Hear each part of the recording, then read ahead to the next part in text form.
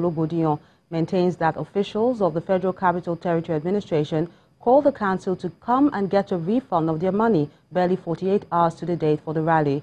According to him, officials of the Federal Capital Territory Administration insisted on the PDP getting their refund as they are acting on orders from above.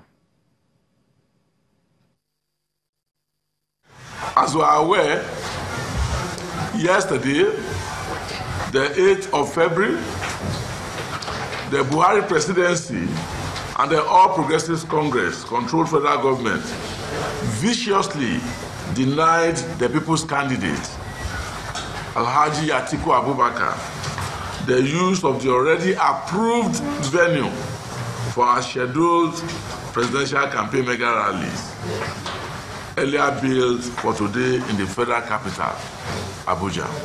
Money was paid to the Federal Capital Territory Administration.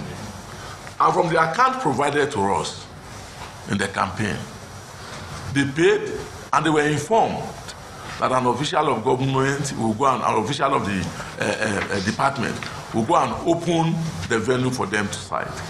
And they were directed to the official.